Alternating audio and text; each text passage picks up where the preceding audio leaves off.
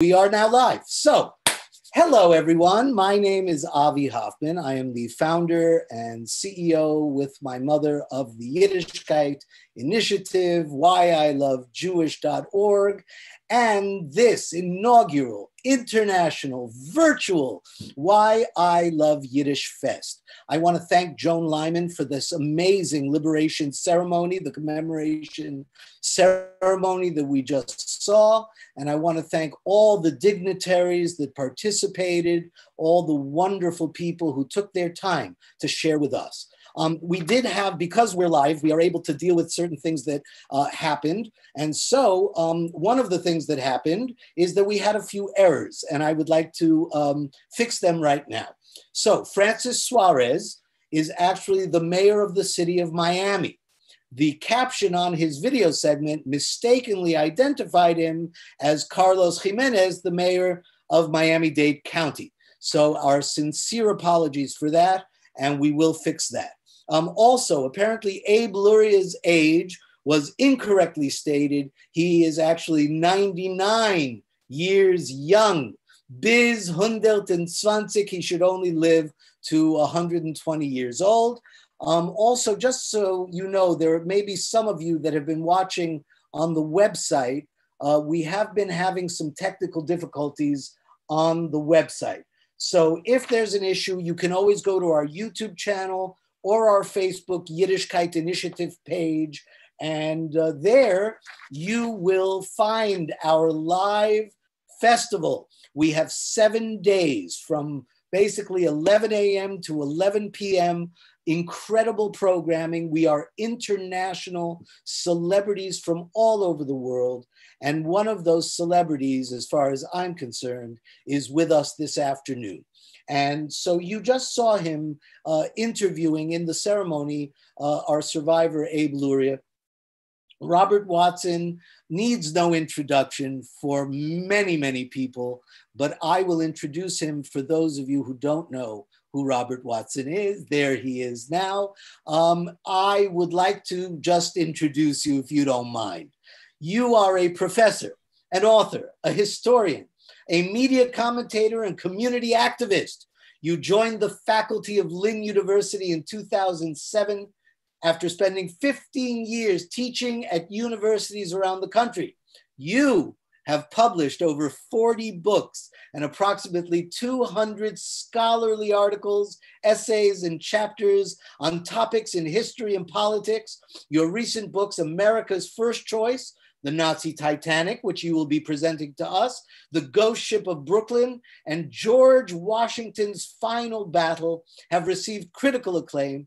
You are a frequent media commentator. You have been interviewed by local, national, international television, radio, print, and online outlets, including CNN, MSNBC, Time, USA Today, the New York Times, BBC, and more. You served for many years as the political analyst for WPTV Channel 5 NBC, a Sunday columnist for the Sun Sentinel newspaper, and a regular guest on television shows To the Point and Issues, as well as radio programs on RTE1 Ireland, the Australian Broadcasting Corporation, WIOD, and WFTL. I hope I've embarrassed you enough, Robert. And I can't hear you, so make sure you are not muted. We could not be more honored to have you here telling us about your book, The Nazi Titanic. And before I go, until I come back for our live interview after, I just want to say how honored I am to be your friend, to have met you, to be an associate and a colleague. And I will now give you the floor. I will disappear and give you the floor to take over and introduce us to The Nazi Titanic. Make sure your volume is up and you're not muted, and I'll see you after your lecture. Thank you so much. Avi, thank you.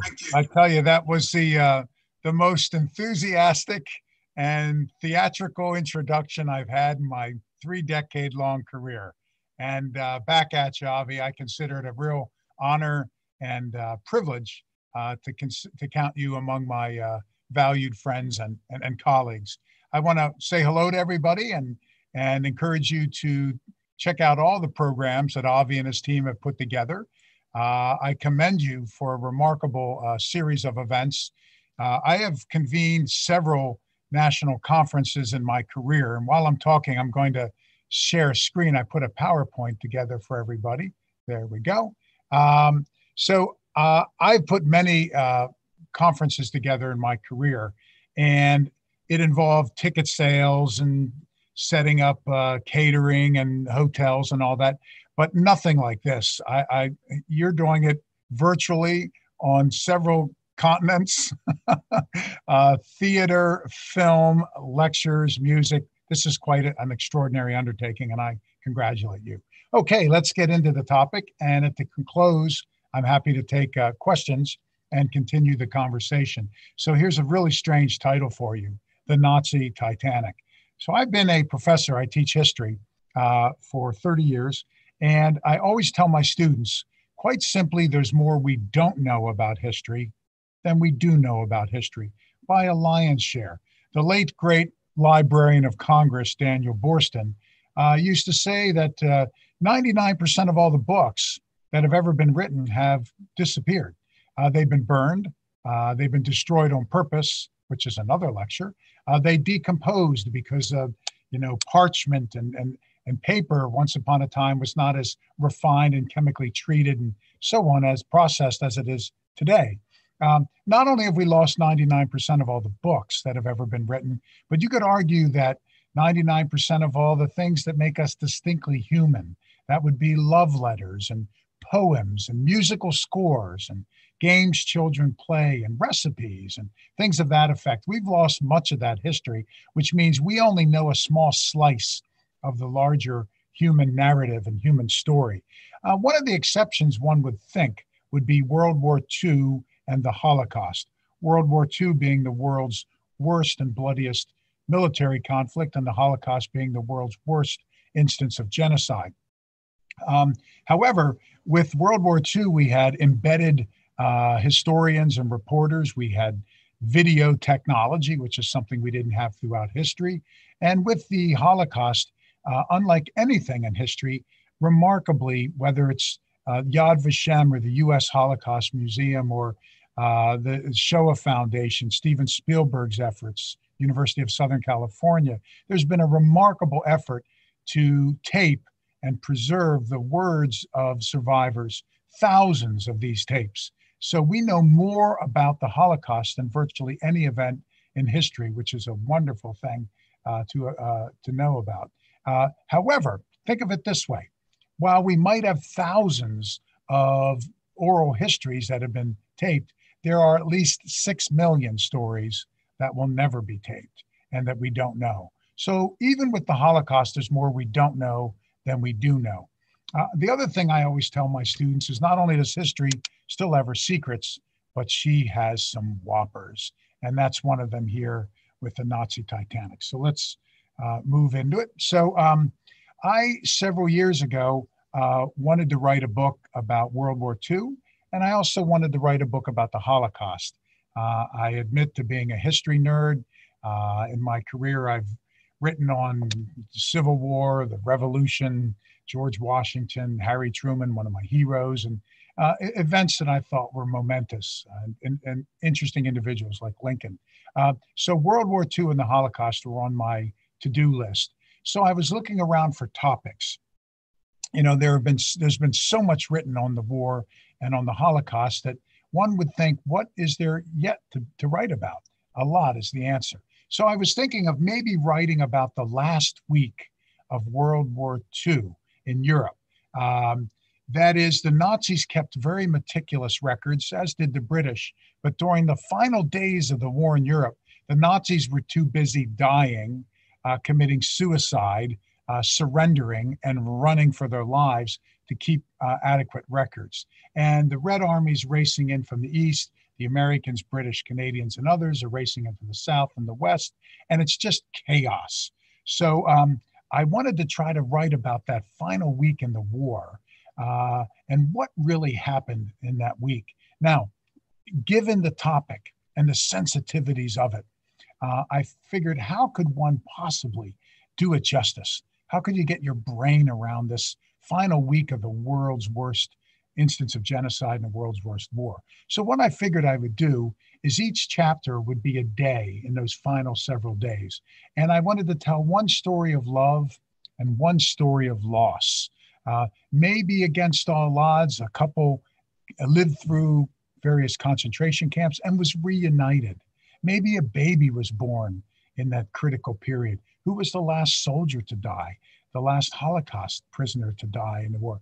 One story of love, one story of loss, and that would give it the kind of poignancy and power befitting of that momentous week. So I wanted to start around April 30th with Hitler committing suicide, biting down on a cyanide, shooting himself in the head and having his body burned in the garden, the hat trick, the trifecta. And I wanted to then end about a week or so later with VE Day. So that was going to be the book.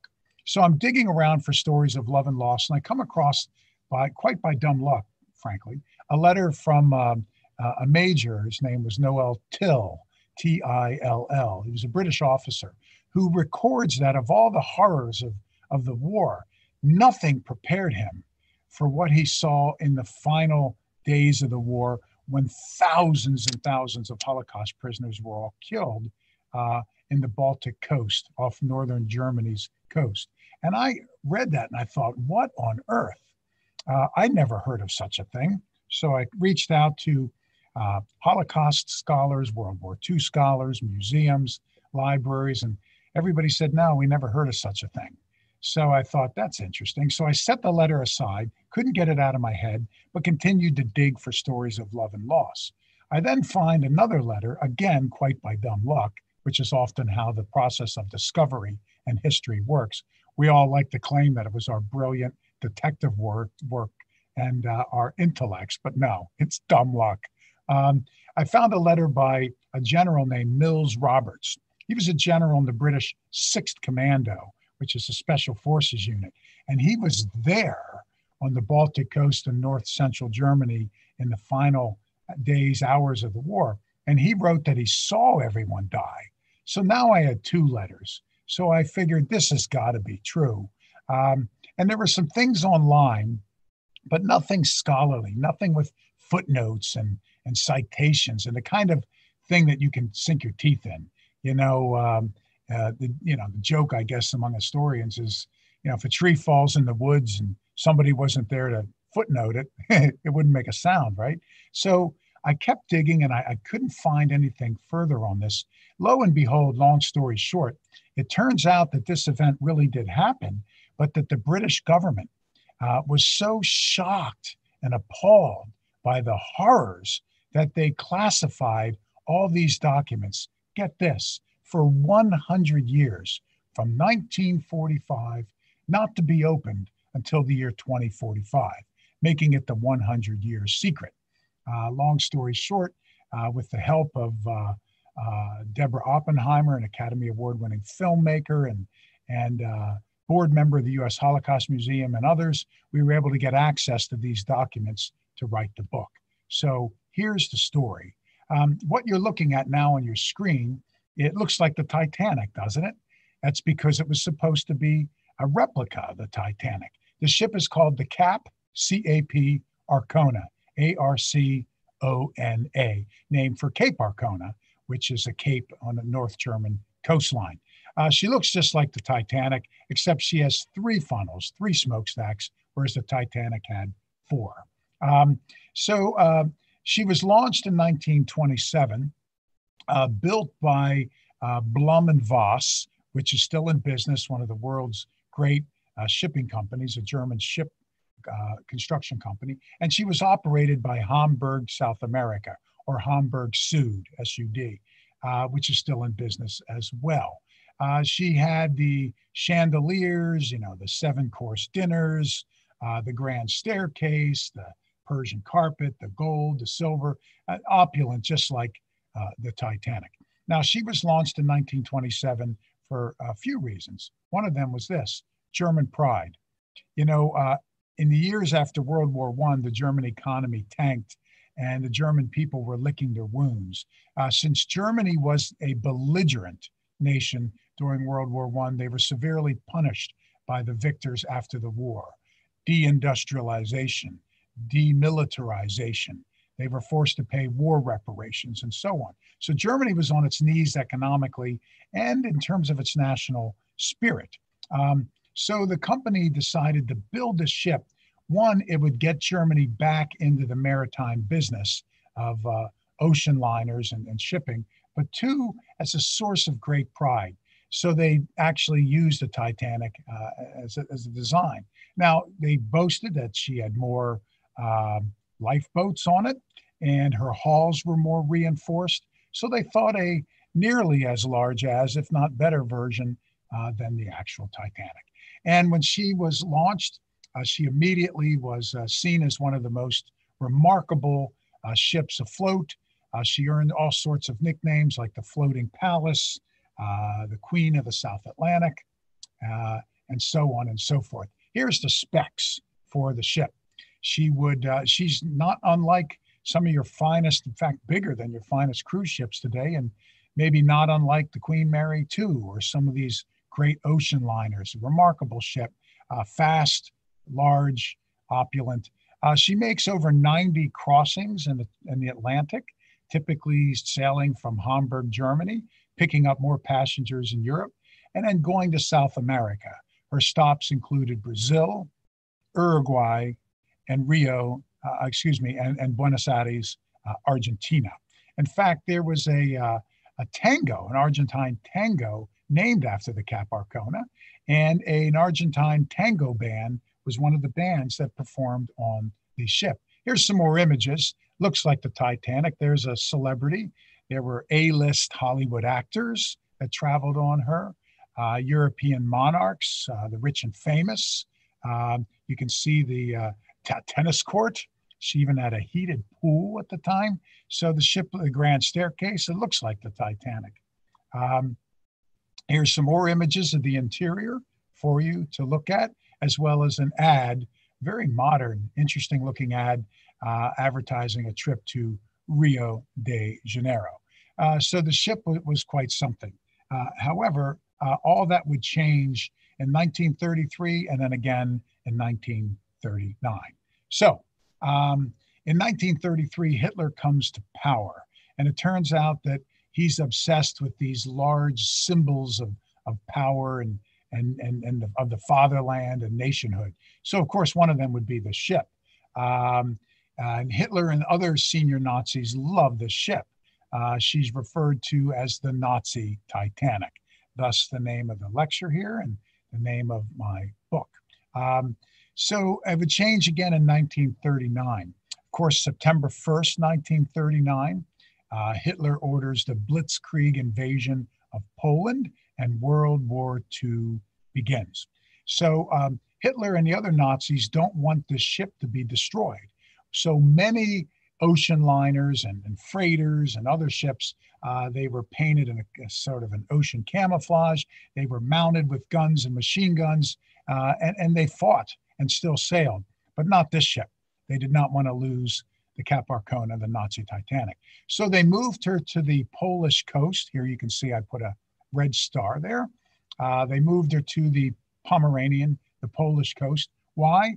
Because the southern Baltic and that area of northern Germany, northern Poland, it's really one of the last areas in Europe to be destroyed during the war. It's largely untouched for most of the war. So they moved her near present-day Gdynia and Gdansk in Poland, although the Nazis, after they took over Poland, renamed it Gottenhofen. So there the ship sits. She rusts. You can see all of her beautiful paint and all the luxurious chandeliers and silver and everything are taken out of the ship. So she sits there rusting during the war on the Polish coast. Now, she did play some role. She was used as a floating barracks and a training platform for naval cadets. So there she sits. All that changes in the year 1942. In 1942, Hitler meets with Joseph Goebbels, his propagandist, And in a rare moment of sanity, Hitler says to Goebbels that, we could lose this war. The war was taking a turn for the worst on all fronts, on their southern front in North Africa. Even the impressive general, the Field Marshal Erwin Rommel, the Desert Fox, was kicked out of North Africa. On the Eastern Front, with the invasion of the Soviet Union, Operation Barbarossa, that goes belly up. The Nazis are victims, you might say, of their own success in that they raced so quickly and so deeply into the Soviet Union that when the winter sets in, the weather is so bad. Soviet Union was so backward that they lacked roads and bridges that resupplies, warm clothing, more fuel, ammunition were not able to get to the German soldiers, many of whom froze, and then they were annihilated in a counterattack by the Soviets. On the Western Front, it wasn't going well. Operation Sea Lion. Hitler wanted to invade the British Isles. But before he invaded them, he wanted to bomb them back to the Stone Ages. So the Nazi Air Force, the Luftwaffe, flies over England and is going to bomb the British Isles. But a few British pilots, outgunned, outmanned, outnumbered, manage to defeat the Luftwaffe, one of the greatest upsets and most important battles in world history. Winston Churchill celebrates what he calls the Battle of Britain by giving one of his great orations in honor of those few pilots. So on all three fronts, all over, it's going badly. So Hitler says to Goebbels, we could lose this war. So he assigns Goebbels a new mission. You are going to open up a propaganda front in the war. You're going to open up a propaganda front. So what I need you to do, Hitler says to Goebbels, is to come up with some kind of propaganda scheme so grand that it makes the world hate the Allies and love us, the Nazis. So that's the argument. Now, this shows you how out of it Hitler is, that he thinks that some propaganda move could flip the world opinion like that and win the war. Now, what is this giant evil propaganda thing? They don't know. They don't know. But he assigns Goebbels the task of coming up with it. Now, what Hitler and Goebbels did know were Hollywood movies. It turns out that the two of them were avid fans of Hollywood movies. And here you can see Hitler and his top generals watching a movie. They considered themselves connoisseurs of fine film. It was not uncommon for Hitler and Goebbels to watch 3 back-to-back Hollywood blockbusters with translators and interpreters in your ear on, let's say, a weekend. Then they would sit for an hour or more and debate the cinematography, the script, the acting. So they considered themselves, I guess, to be Germany's Siskel and Ebert, one might say. And among the movies they watched all the time, and I put the 3 of them up here, it seems to be the 3 they watched the most.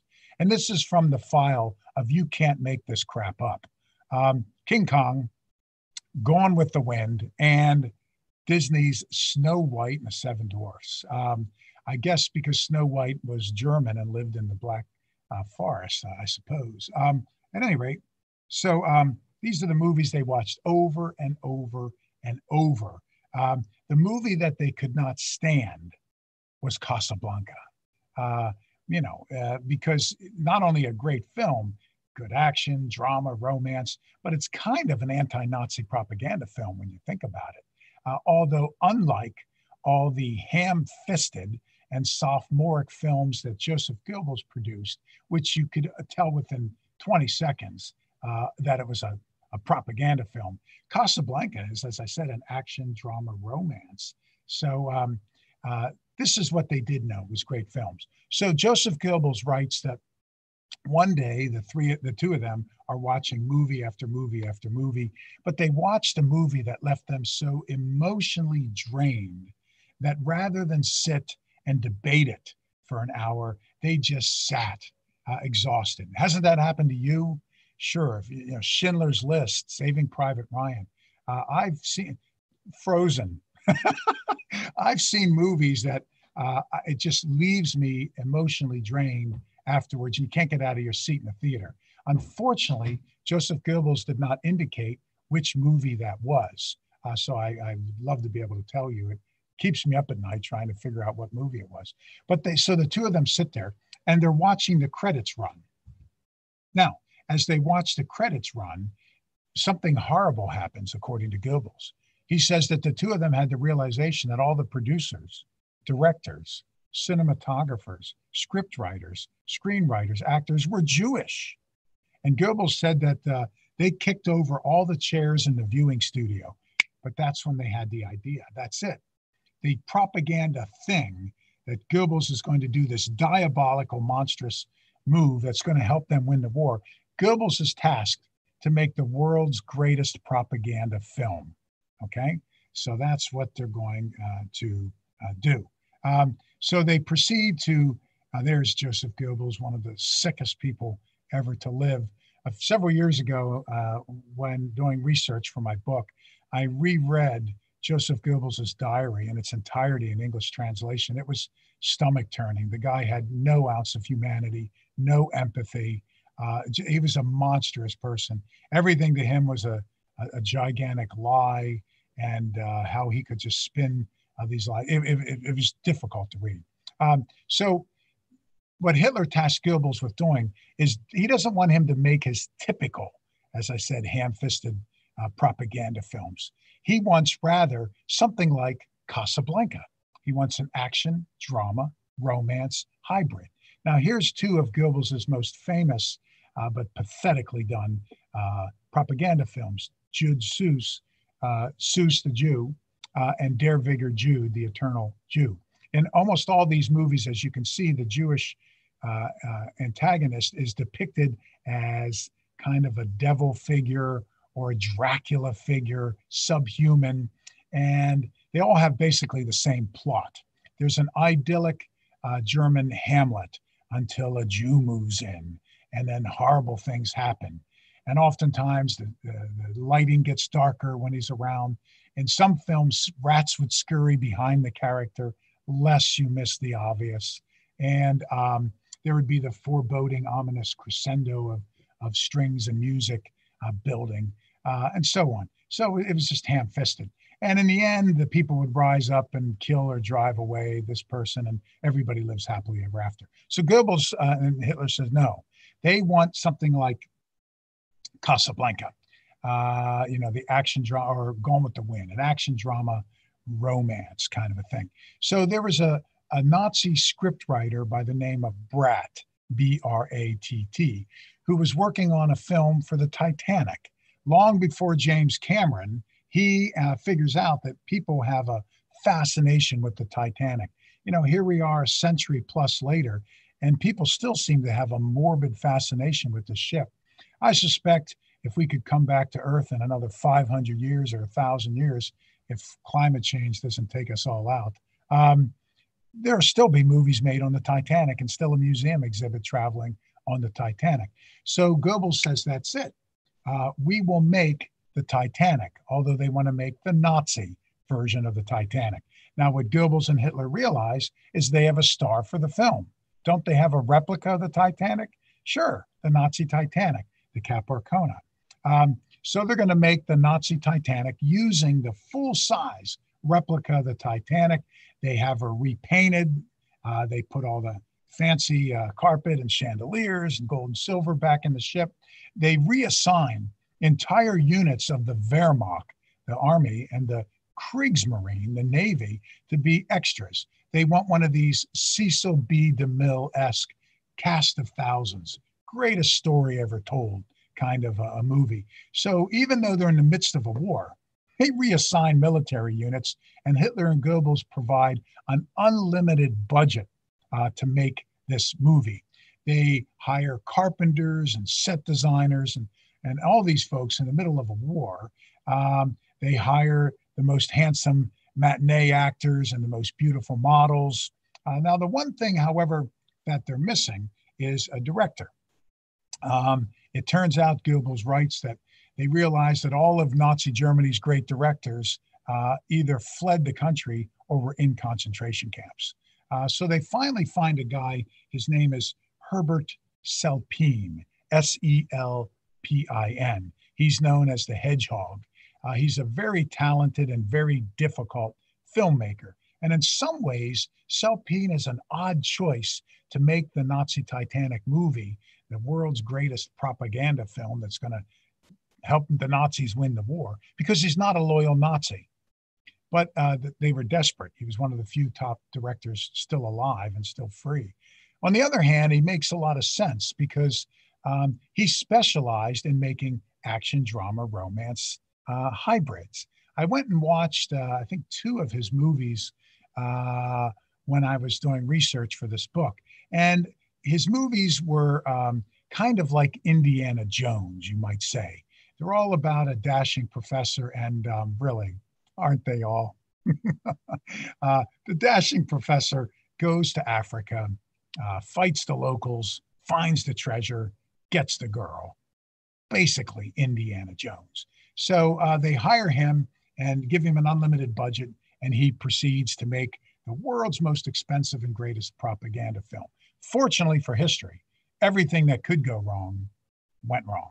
They run behind schedule, they run over budget, the weather doesn't cooperate, the sailors get drunk on the set and destroy the set repeatedly. One of the lead actresses gets pregnant from apparently one of the soldiers. To film the sinking of the ship, for realism, it's sunk at night.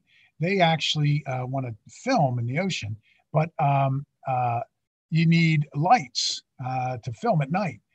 Germany is under a mandatory blackout during the war so that the Allies don't bomb them. They get these big Hollywood ballyhoo type of lights. They light up the set. Guess what happens? It gets bombed. So everything is going wrong. Here's some scenes from the movie. In the middle, that's Herbert Selpine with the ascot and the little round sunglasses. And it's a handsome actor, rugged actor there playing one of the lead roles. At the top, that's the captain of the ship and one of the wealthy passengers. And at the bottom, you can see them on set. That's Selpine in the middle, knee deep in water during the flood scene. He's talking to the radio operator and one of the officers on the ship. So everything's going wrong. Selpine is getting pressured from Goebbels, who's getting pressured from Hitler. Where's my movie? We need to win the war. Selpine is livid with everything. He shows up on set one day and he's drunk and everything went wrong and he blows up. He curses Hitler, he curses Goebbels, he curses the Nazi party, and he curses the soldiers and sailors. Well, as you know, the Gestapo is everywhere. And Herbert Selpine gets summoned to Berlin to explain his anti-Nazi rant. And when he's sent to meet Goebbels, they end up killing him. He's hanged. Goebbels says it was a suicide, but every indication was that the Nazis set this up, took pictures, and had him hanged. So, not surprisingly, Goebbels had trouble finding another director. They finally find a B-movie director named Werner Klingner with a K, and he comes in and finishes the film. So Goebbels sits down to watch his masterpiece that would make him the greatest director, the greatest producer, I should say, the greatest producer that produced the greatest propaganda film. His idea was once this film is launched, they would build what they were referring to as Hollywood on the Rhine in Babelsberg. And they would challenge Jewish Hollywood to show Hollywood that the Nazis can make the best film. So he sits down to watch this masterpiece and he's shocked at what he sees. 2 reasons. One, it's unmistakable to anyone that watches the film that it's a metaphor for what's happening to Germany. It's about a fanatical captain, i.e. Hitler, who runs his ship into an iceberg, i.e. Germany into the war, and dooms all the passengers, the German people. Also, from the grave, Herbert Selpine has the last laugh. He fills the film with propaganda, but also anti-Nazi propaganda. So after all that, Joseph Goebbels orders that the film be destroyed and banned. Fortunately, some pirated copies of the film made it out to Paris and Prague. And today you can watch it on YouTube with English subtitles. It's still available. And one of the things, it's very difficult to watch. I was struck by, one, how despicable and difficult it is to watch, but secondly, how genius the cinematography is. Now, one of the reasons it's so good is because Hitler, Goebbels, and Selpine did not care if the actual ship sunk and actors died, because it would be more realistic. But here's another thing that's interesting. If you, I don't know if you agree with me, I think Cameron's Titanic was a great film, of course, but I don't think it's the best film on the Titanic. I think that was the British film from 1958, A Night to Remember. Y'all remember that film, or am I dating myself? um, so here you can see some clips from that movie. Here's what's so fascinating.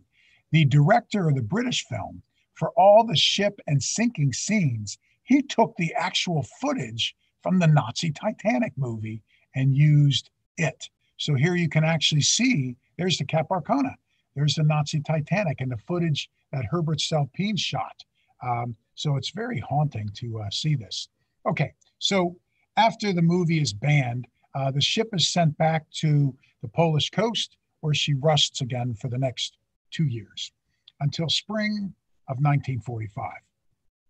The late winter, early spring of 1945 is one of the most harrowing periods in world history. Why? Because Hitler issues his infamous liquidation decree. Any concentration camp that is not yet liberated or destroyed, he wants everything destroyed. Everybody killed, the camp razed to the ground, papers burned, and wholesale slaughter occurs. We historians don't have an accurate number of the number of people put to death in these gruesome final weeks. However, something interesting happens right after Hitler's liquidation decree.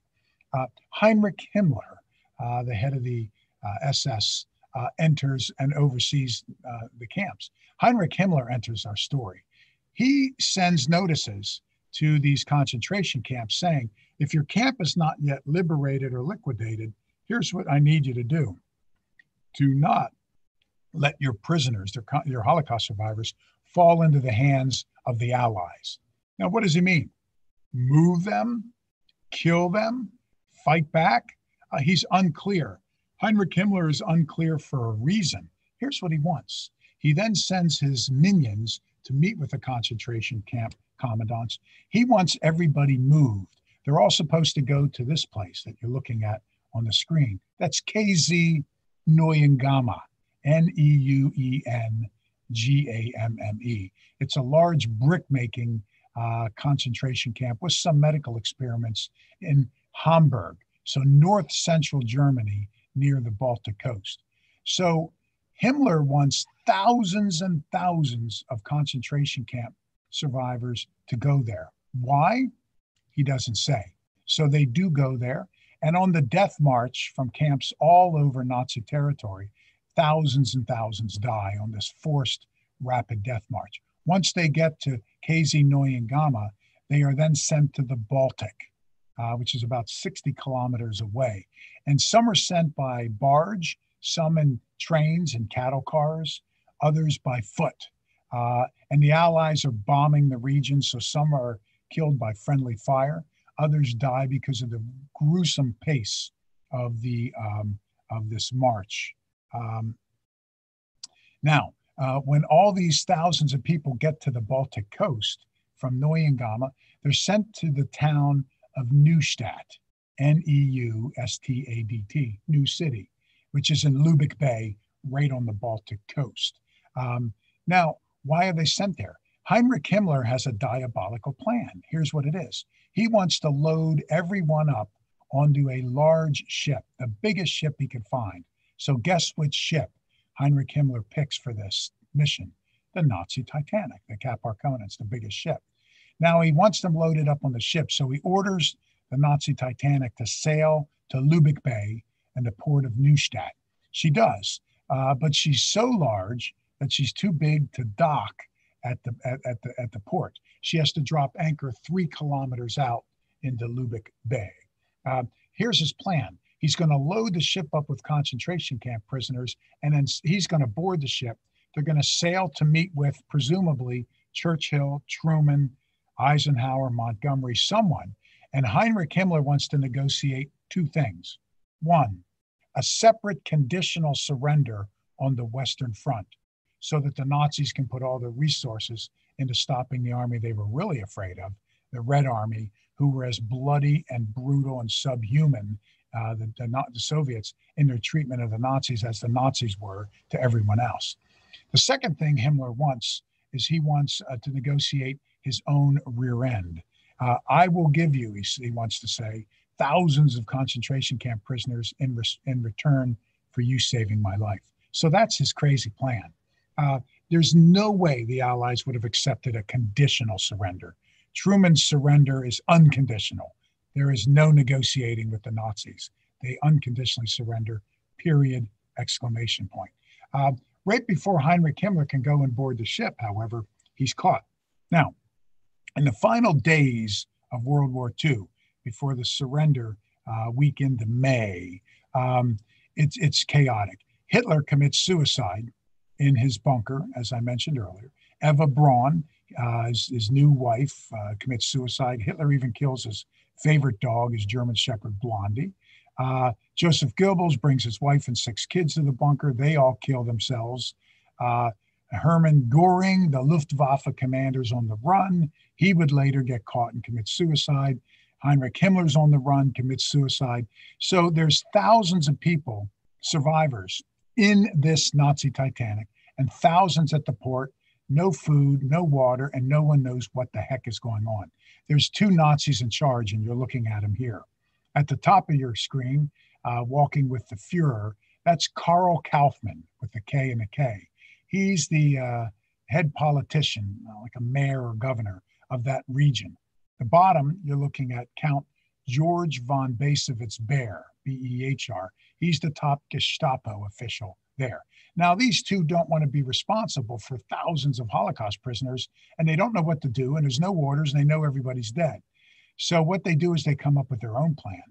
Here's what we're going to do, these two say. We're going to load the Nazi Titanic up with as many concentration camp prisoners as possible. Then, when the Allies race into the Baltic coast and force us to surrender, we're going to blow the ship up and sink her in the Baltic. That way, one, we will deny the Allies from getting a hold of the Fuhrer's beloved ship, the pride of the Third Reich, the Nazi Titanic. Two, the world will quickly forget about the actual Titanic because many more people will die. 2, 3, 4, 5 times more will die, they say, in the Nazi Titanic. And lastly, it's a final FU to the world from these sick Nazis. As the Allies come racing in on May 3rd, in the final days of the war, as the Allies race in, the British, it was led by General Mills Roberts. You remember that second letter I mentioned a half hour ago at the start of this? General Mills Roberts races in. The special forces, the British, backed by some Scottish units and others, they make quick work of the Nazis at the coast. It's not the Wehrmacht, the regular army, it's the Volkssturm that's at the coast. Nazi Germany was running out of soldiers. Therefore, they just had a couple of young boys and old men with antiquated guns, and many of them surrender. The rest are killed quickly. Some of the Hitler Youth and young naval cadets run away, and the British take control of Neustadt, Lübeck Bay, and the Baltic coast. Now, when they do, there's thousands at the port, and people are telling them, you've got to go out to that ship. It's filled with prisoners, and they're dying, and concentration camp survivors, and they're dying by the hour. There was this macabre scene for the final days of April and first days of May, where every hour or two, a shuttle, a little boat, a launch would go out to the Nazi Titanic with 50, 100, 300 Holocaust prisoners and put them on board the ship. Then they would throw a dozen or 50 off that were dead, or then they would load a couple dozen into the launch and bring them back to the coast, bury them in massive unmarked graves. Then an hour later, they'd take another couple dozen or a couple hundred back to the ship, and over and over and over this is happening. So we don't know how many thousands of people were on board the ship. So when the British get ready to go out to the ship to save the thousands that are on board the ship, they hear a deafening roar. They look upward and the sky blackens. From 6 squadrons of Typhoon bombers, Royal Air Force, British bombers, fly into the bay, and they unload on the Nazi Titanic. These bombers are carrying 500-pound bombs underneath their wings. They have twin 20-millimeter cannons on each wing. They can fire 60-pound rockets, which are about the size of an adult man, and they unload on the ship. Here's a Typhoon bomber. As you can see, it's not a large bomber like an American B-17 or B-24 or British Lancaster. It's not a small fighter like the American Mustang or the British Spitfire. It's in between size, sort of a hybrid. So too big for aerial fighting, too small for massive bombing. They specialize in hitting trains, tanks, and ships. So 6 squadrons of these fly in. Here you can see one in a museum today. Below it, you can see the 60-pound rocket there, which is about 6 foot in length. You can see on the wings, the 20 millimeters, these big machine guns, these cannons on the wings, each of which fires a bullet about the size of a tube of toothpaste or a pen, large pen. And you can see the clips underneath for carrying a 500-pound bomb. And they blow the Nazi Titanic out of the water. Thousands of Holocaust prisoners on board the ship die instantly. The Baltic Sea is 42 degrees Fahrenheit in May. So as gaping holes are torn into the ship, frigid water comes pouring in below decks, filling up these holds that were just overcrowded with prisoners and survivors. Hundreds, if not thousands, are blown off the top deck into the water. Of course, it's so cold, the water, and people had survived the Holocaust, a death march, and days without food or water. So they were so weak that many of them drowned immediately or died of hypothermia in the frigid water. Or as the ship is starting to roll over and sink, the suction pulled people underneath. Those that were able to somehow survive this ordeal and cling on to a piece of wood that's floating or something, they encountered another fate. These Typhoon bombers swing back around, and with their machine guns, they strafe people in the water. Then the planes go racing down the port, firing on the thousands of people at the port in striped pajamas, waving no to them. One pilot, his name was Alan Weisse, W-Y-S-E. He wrote the following. He said that at the port, he was sawing, S-A-W, literally with his, firing multiple rounds per second, he was sawing torsos in half of all the people at the port and just leaving a trail of death and mayhem at the port. Then as he was strafing the people in the water, he said, I killed all the chaps in the water. He said, but that's war. One of the other pilots, Pierre Closterman, a Frenchman, who was with the Freed French Forces, but assigned to the Royal Air Force. I think he's one of the few pilots that knew exactly what he was doing, that he was killing innocents and concentration camp prisoners. Closterman wrote that he didn't give a damn. He said, why? Everybody I knew and loved had been killed by the Nazis. My city of Paris was destroyed. The war had gone on for so long. He said, I didn't care. I was going to kill everyone and everything in the Baltic. And he fired every round, dropped every bit of ordnance he had on the ship in the port. Then after the British pilots did their damage, they flew back to liberated ports in the western parts of Europe. So the ship was, here she is. They filmed it. There's the Nazi Titanic on fire. Amazingly, some people made it off this. It's hard to estimate how many died and how many lived. I estimate that at least 4,500 people died on board the ship.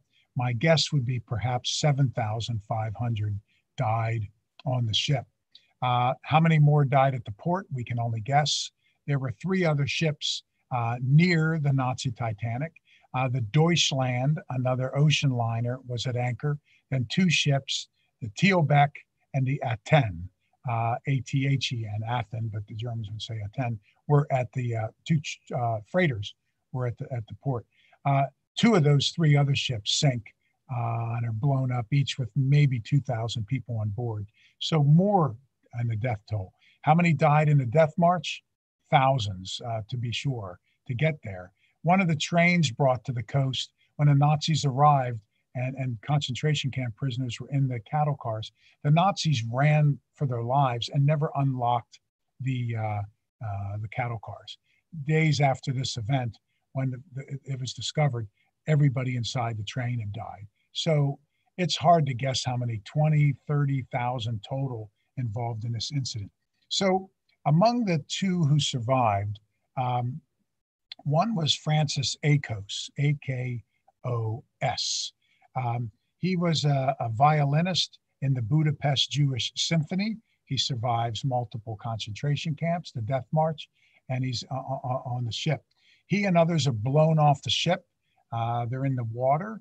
The Nazis are looking to rescue in the water some of their own sailors, and they pull these guys out of the water. They see that they're concentration camp prisoners, and they throw them back in the water. Somehow these folks managed to swim, get this, 3 kilometers to the shoreline.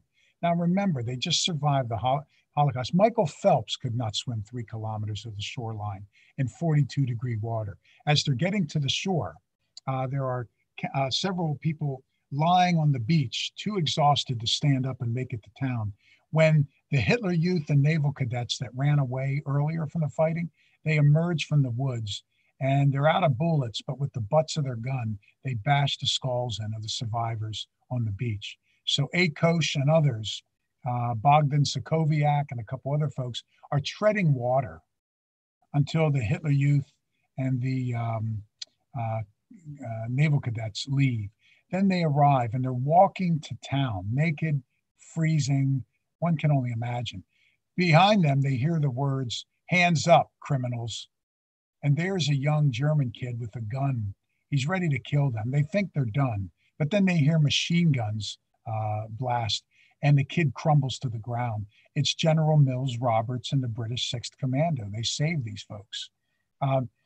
Francis Akos would live through this and move to Chicago, where this great violinist would become the principal first chair violinist of the Chicago Philharmonic, and then rise up to be the concertmaster. Just died a few years ago, had the opportunity to speak on the phone to him and his daughter, Katie. Just a remarkable person. There were 2 brothers, Berek and Jozek Jakubowicz, Poles, as the names would suggest, who were deep in the holds of the ship. When they're filling up with water, these 2 are floating up to the surface, up to the top of the hold. The problem is the hatch is locked above them. So they take a deep breath knowing they're going to die. And at the last moment, the hatch is opened up. Some brave Holocaust survivors from the top decks, as the ship's rolling over and being attacked, they go below decks and save their comrades. These guys go running through the ship. Parts of it are on fire, parts of it are underwater. They get to one place where the flames are racing down the hallway. The Jakubowicz brothers look up because they're trapped. They climb on one another's shoulders and open up an air duct and climb out. As they reach down to rescue their rescuers, all those men were incinerated by flames. They get onto the top deck. Then what's happening is the ship, as it's rolling over, they have to shimmy across toward the bottom of the ship to stay above the waterline. Now, Berek, the older brother, says, "We got to get off the ship and swim." Jozek, the younger brother, can't swim. So they give their brotherly goodbyes. Berek goes down the anchor line into the water. Jozek stays on board. Now, the problem is, with all that fuel on fire, the metal is basically cooking people alive. Berek goes in the water. He's picked up by a German fisherman who takes him to the town. He will never tell Berek his name because he's so afraid of the Nazis. I tried to find out his name because I think he should be listed as among the righteous Gentiles in Yad Vashem. Barrick is taken with a few other Holocaust survivors to a bakery. There's no food, but they can turn the oven on to stay warm and wrap up in burlap sacks because they were naked. In the morning, the door's kicked down. Barrick thinks he's going to die from the Nazis, but it's the British. They rescue him and take him to a hospital and clothe him. Guess who he meets in the hospital? His brother, Jozek. The British went out at night, and Jozek, in order to live, he piled up the dead and sat on top of them so he wouldn't burn on the ship. The two Jakubowicz brothers moved to just north of Boston. They marry, have kids, careers, and live long, successful lives. There's Barrick Jakubowicz on the right, and there's Francis Akos, the great violinist who just passed not long ago, on the left. In closing, how could this have happened? You and I know the difference between an ocean liner and a warship. You and I know the difference between a sailor and a Holocaust survivor. However, it was almost a perfect storm in the wrong way. It was very cloudy that day. This is the ship sinking, by the way. It was very cloudy that day, so the pilots couldn't see. They had to drop down to below 2,000 feet for their bombing run. If you're a pilot, you don't want to be at that low altitude because you're susceptible to anti-aircraft fire. It was raining, cloudy. They went low, they went in fast, they launched everything and flew away. Secondly, the pilots were young, many of them 19. The old man of the group was Johnny Baldwin, who was the commander of the 6 squadrons. He was a ripe old age of 23. So many of them were young, only a few days of training. They were stuffed in the cockpit because the Allies were running out of pilots. And thirdly, there was a rumor that the British were going to try to flee to Norway. They were going to load up what's left of their military on big ships and go to Norway and use the geographic isolation, the cold weather, the mountains, the deep fjords for one last stand, a final redoubt. So when these pilots flew into the Baltic, they see before them the biggest ship they've ever seen, the Nazi Titanic, who's low in the water, which means she's filled with people and fuel. So they probably assumed she was going to try to escape, and they hit her and sunk her. I think, just in closing, that we need, and there's a shameless plug for the book, we need in order for the words never again and never forget to truly have meaning, we need to dig up and find as many stories from the Holocaust as possible, continue to tape oral histories. And then once we lose this magnificent generation, make sure the next generation steps up and tells stories. We need to tell them over and over and over again, especially today, where we've seen over the last few years an alarming resurgence in anti-Semitic violence here in the US and in parts of the world. Thank you for your attention. And Avi will bring the star of the program back for some Q&A. Well, you are the star of the program, and thank you, because I am blown away by the story, by your presentation. I had never really heard about this Nazi Titanic, so bravo to you for uncovering it. And, you know, it should be made into a major motion picture as far as I'm concerned. You know, a couple of things. Well, thank you. You know, a couple of things that come to mind immediately. You know, you said something fascinating that really hit me, you know, right in my heart. You know, you said there are 6 million stories that were not taped. And I'd like to just expand upon that, because actually there are more like 12 million stories that were not taped. And if you really want to get technical, there were probably 52 million stories. And I think this is something that most people don't really realize. Because whenever we talk about World War II, whenever we talk about the Holocaust, the first number that comes to mind is 6 million. But as I was, you know, I've introduced you to the Dachau album project that I've been working on. And what I learned, being a child of Jewish Holocaust survivors, 6 million, 6 million, 6 million. I was shocked when I found out that there were 6 million non-Jewish prisoners who were also murdered, and that 52 million soldiers, men, women, and children died in World War II. So you, I assume, and I know the answer, are not Jewish. Am I correct? Correct. How did you get interested in this particular subject? What brought you to this? So I will definitely answer that, but thank you, Avi. And yes, I've always used, when I speak about Jews lost in the Holocaust, I always say at least 6 million, and that's a conservative number. And as you know, with every passing year, they find out that there was a new satellite or sub camp. And historians were way off count in the total number of concentration camps, sub camps, and satellite camps. With every passing year, we find another Nazi that ran and hid somewhere and was just uncovered. Just this year, they found an old man who was a guard, and I'll be darned, guess what? He was on the death march to the Nazi Titanic, the guy that just sending to Israel for. So yeah, at least 6 million, and 52 to perhaps 60 million dead around the world, and at least another 6 million non-Jews. So the answer is a couple of things. One, I could say as an historian, how can anybody that does what I do for a living not be passionate about and not dedicate part of their career and lives to studying the world's most horrific instance of genocide? I mean, how can you be an historian? And it would be like talking to an American historian who says, I'm not interested in the Civil War. Right. So one, how can you not be? Two, I have always prided myself in being a champion of social justice. I'm not a woman, but I'm an ardent feminist. I'm not gay, but I've always been a strong advocate for same-sex equality.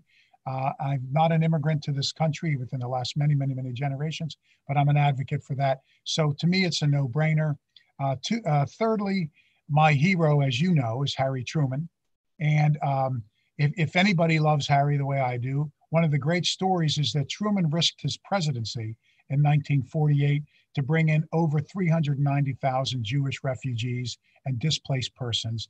And Truman is the first leader in the world to recognize Israel. Truman is like a father figure to Abba Eban and like a brother to the great Dr. Chaim Weizmann. So in reading Harry, I was inspired by it. But lastly, I just think the question should be, for all people, for all non-Jews, let's say, how come they are not passionate about it? How can you not make this part of your life's work? So to me, it just becomes something that I've done for all 3 decades of my career and intend to continue. And by the way, we did option the book to a group of Hollywood folks. So if I have any role in it, I know who I'm getting to be one of the star actors. No question. I'm thinking Herbert Salpine, the brilliant, difficult, multifaceted director, or maybe the dashing captain of the ship, who actually, Heinrich Bertram, he tries to save the prisoners on his ship. Yeah, he risks his life. And actually, he's sentenced to, there were other tribunals besides Nuremberg. Yes, of course. And he was at the Hamburg tribunals and found guilty, and he was headed off for a horrible fate. But a handful of the Jewish survivors of the ship go to Hamburg and say, no, he tried to save us. He tried to give us food and water, tried to prevent the Gestapo from getting on board, and tried to get us off the ship. So they saved his life at the trials. Right. Wow, fascinating. So you said something also. You said, we of course must never forget. I believe that it's more than that. It's not only should we never forget, we must forever remember. We have to look at the positive way. And so I wanted to ask you, you are a professor at Lynn University, and you are teaching your students this material. And I know that there are Holocaust studies mandated now in, I know it was 9 states, and then I think it went up to 15. Yeah, so it's about 15 states that are mandating some form of Holocaust education. Florida being one of them, one of the first. Right. Yeah, one of the first. Although from what I understand, the funding for that program has now diminished significantly. Correct. But what that brings up is, if there are 15 states that are mandated, well, that means there are 35 states that are not. So how do we reach, and especially nowadays when you have people who are, anti-Semitism is on the rise all over the world. Racism is on the rise all over the world. Intolerance is on the rise all over the world. You have QAnon now that is coming into its own politically, who are promoting the protocols of the elders of Zion. Yes. I mean, Yes. I am flabbergasted. I know. So the reason we wanted to bring this liberation commemoration into our Why I Love Yiddish Fest was the idea that we must forever remember and spread the word. Yeah. How, Robert, how do we reach the millions and millions, tens of millions, maybe hundreds of millions who are not aware, not only not aware, but even believe that it's all a hoax and fake news? Yeah, that's the million-dollar question, Avi. And I think this program will go a long way toward it. And I think you and I had talked about you maybe making this program part of a curriculum guide that we distribute to schools and so on. There's no question. I did a book tour, a part of it with the National Jewish Book Council, who was wonderful. And then I did another book tour. My guess was maybe 30 cities in total for this Nazi Titanic book. And I had someone that approached me during the tour and said to me something that I never had somebody say to me before. A man came up at an event and screamed at me that the Holocaust never happened. And I like to think that I'm reasonably quick on my feet, but I didn't know what to say. So I remember going back to my hotel room that night, and I sat and I thought, I got to think of something to say if this ever happens again. On that book tour, Avi, I had 7 people yell at me that the Holocaust never happened. I guess they read that there's a book about Nazis and about a secret from the war, and it brought out all the QAnon types or the, whomever whatever rock they've been living under. And I had 7. So what I would do when they would yell at me, the audience would be just shocked. I would tell the audience, let them speak. And I would tell the person, listen, I'm here to talk about a book and sell a book. You're interrupting. I will give you 2 minutes. Tell us why the Holocaust never happened. And of course, a couple seconds into it, they're dropping curse words, Zog, the Zionist occupied government. They're citing the protocols of the elders of Zion, some conspiracy, Jews killed Jesus. I mean, just crazy stuff that has been going on. Blood libel, that Jews kill Christian boys and use their blood in matzah and Passover bread. So same stuff. That's what QAnon believes for 2,000 years. So I would let them scream for a couple seconds, then they would yell F me, and then they would storm out of the speech. But the point was, everybody that was there, including me, became even more committed to telling these stories and fighting against this because they had seen that. I was giving I was on a river cruise on the Danube. I wanted you to tell us about your river cruises, because that's how Joan met you, and that's how Joan introduced us. So Joan was on one last year, and my buddy, the quartermaster Abe, 99 years young, was on 2 with me last year. So we did a World War II D-Day. We did a Jewish Heritage. But 6 years ago, I was on a different one, and we were in Budapest. And right there were that remarkable memorial of the shoes next to the edge of the Danube, which is just a jaw-droppingly powerful memorial. And across the way is that magnificent historic synagogue. So there's a group of us there, and we have a local tour guide, and we're going to do a tour of Budapest. And the tour guide walks up to us, and after he introduces himself, this is what he says: nothing happened here. We didn't do anything. And he got 30 seconds into it. What he didn't realize was it was a Jewish heritage tour. And, everybody on our tour was well-read, well-traveled. I stop him 30 seconds into it and go, wait a minute, time out. We just told him, you can go home, you're fired. But the point being, what if they were high school kids from Kansas? What if they were students from Chile or Bolivia? What if they were kids from Kenya? They would have no idea about the misinformation that they were being fed. So you're right. We need to find ways of doing this. What's exciting, I think, right now, the horrible news is we're losing this generation of survivors. So I have, for 30 years of my career, every year, if not every semester, I bring survivors to my classroom to talk to the students. But what's happening now is, and I had a long talk with Deborah Oppenheimer, who I mentioned at the beginning, the Academy Award-winning filmmaker. She's the one that did the movie on the Kinder transport into the arms of stranger, which is a remarkable film. She was saying that what they're doing right now is they're interviewing survivors with this voice recognition technology, like Siri, or like when your car talks to you, or your phone. And what it is they ask survivors a battery of questions and then tape a short answer. So in another 20 or 30 years, or not, hell, another 5 years, they'll have these interviews with a holographic 3D person. And a student in another 5 years can say, how old were you when you were put into a camp? And the voice recognition will activate it. And the person will say, I was only 9 when I was sent to Dachau or Treblinka. So I think that's going to be a resource that can be, as this generation lives on social media and handheld digital platforms, this is a technology that can come to all these students. We've got to find ways of putting this in the schools. And everybody that's viewing this, by definition of them being here today, they're passionate about it. We have to lean on those other 35 or so states to mandate the curriculum. Our curriculum in Florida was very well done. Our mutual friend, Avi, Dr. Alan Berger, the eminent Holocaust scholar from Florida Atlantic University, was part of the curriculum. So if Alan's a part of it, it was done well. But you're right. They've been gutting the budget. It's not prioritized.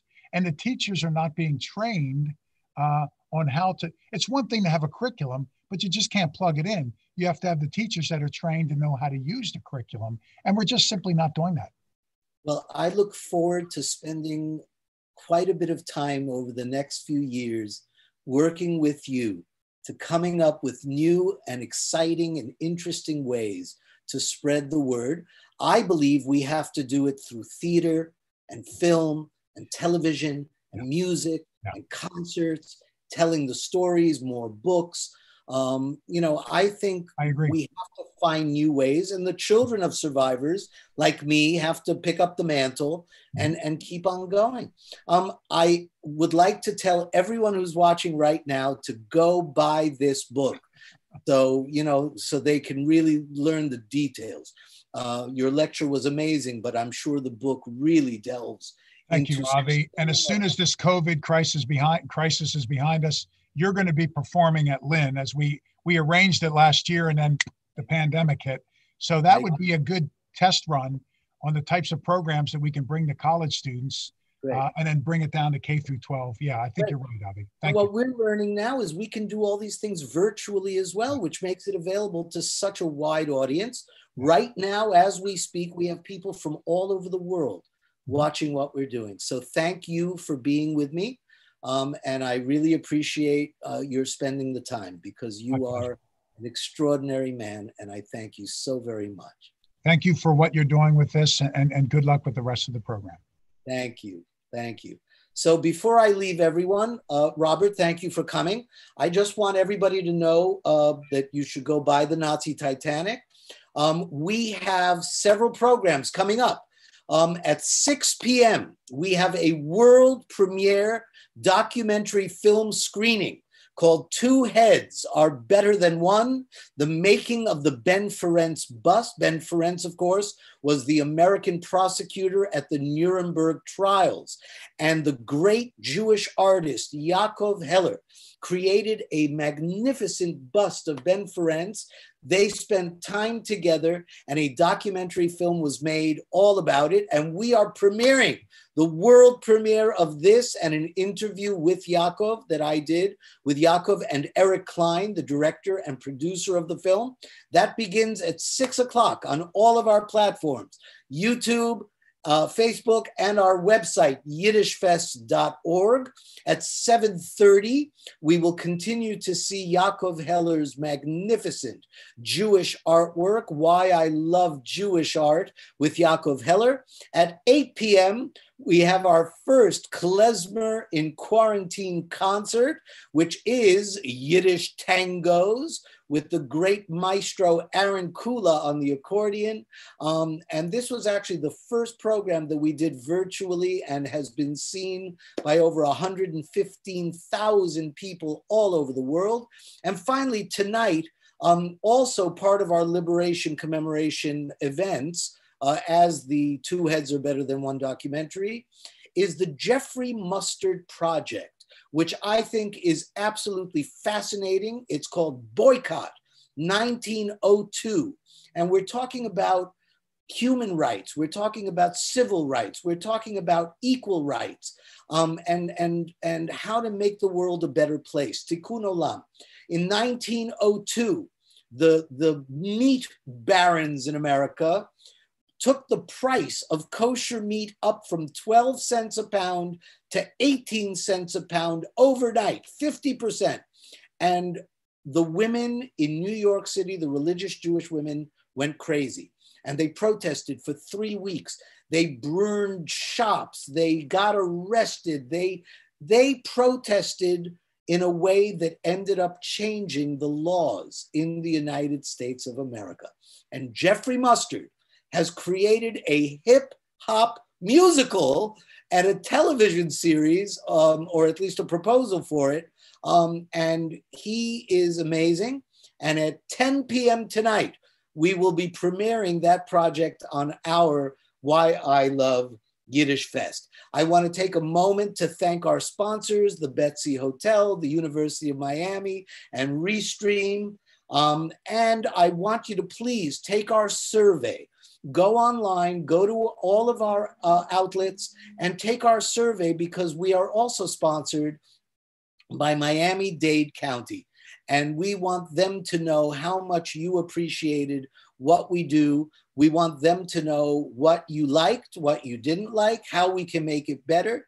And we're very grateful to have all of you with us today. These programs will stay on our website and on our Facebook, and on our YouTube, or at least on our YouTube and our Facebook for at least a few more days, maybe longer. And all of our programming on this festival, all 44 events over 7 days from 11 a.m. to 11 p.m. are free, but it's not free to us. We have to pay all the wonderful people who are working on our festival. And so if you could help us, that would be great. Go to our whyilovejewish.org/donate and go to our website and support what we are doing.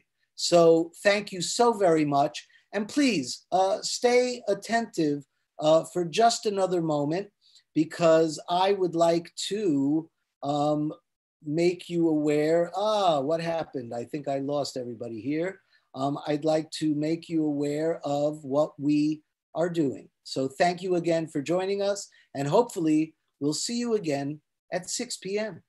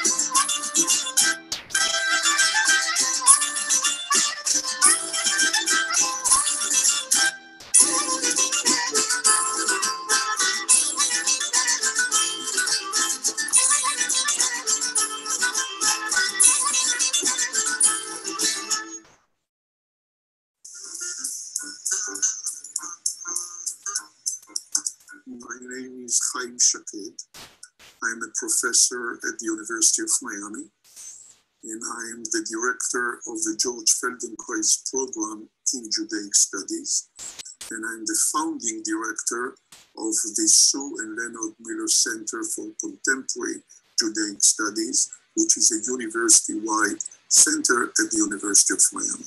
If we look today at the Jewish world, the Jewish communities in most countries still have segments which adhere to the old definition of who is a Jew, but much larger segments today consider themselves Jewish because they are part of a tradition, part of a culture. One such important element has become known more recently as Jewish peoplehood, a subject which is of great interest to me personally and to the programs which I am developing. Jewish peoplehood includes, for instance, a very important component of the Yiddishkeit initiative. And that's why when I heard of this idea, right away, I outstretched my hand, and we are developing a